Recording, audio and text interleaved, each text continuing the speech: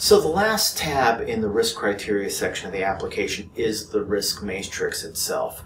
So once you build out your consequence categories and your likelihood categories, the section will begin by simply drawing a matrix for you that includes the number of rows that match with the number of consequence categories you have and the number of columns that match up with the number of likelihood categories that you have.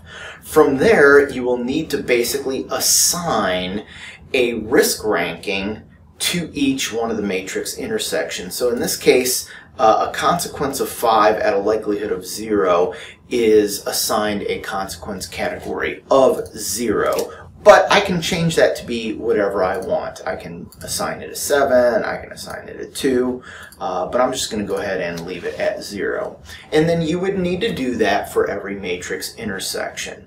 Now, you'll note that we do have multiple different dimensions of consequence. So what we're looking at is the safety dimension of consequence, but we can change over to the environmental dimension of consequence. And again, you can have different numbers of consequence categories, so you're going to define the table separately for safety, environmental, asset, and so on.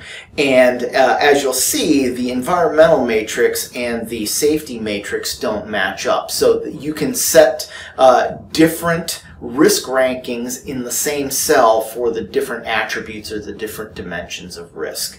And you need to define them, you need to define them for everything that you're going to use. So if you only use safety, you only need to define it for safety. But if you're going to use all 5, then you'll need to put in the assignments of the risk rankings for all of the intersections in all the matrices that you use in your studies.